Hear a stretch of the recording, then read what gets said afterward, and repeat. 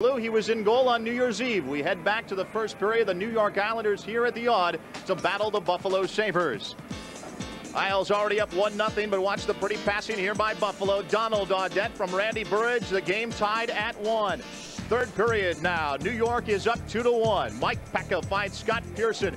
It was Pearson's first game back since being recalled from Rochester. Game's tied at 2. But the Islanders were just too much for the Sabres on this night. Wendell Clark rifling a bullet past John Blue. You'll see it in just a moment.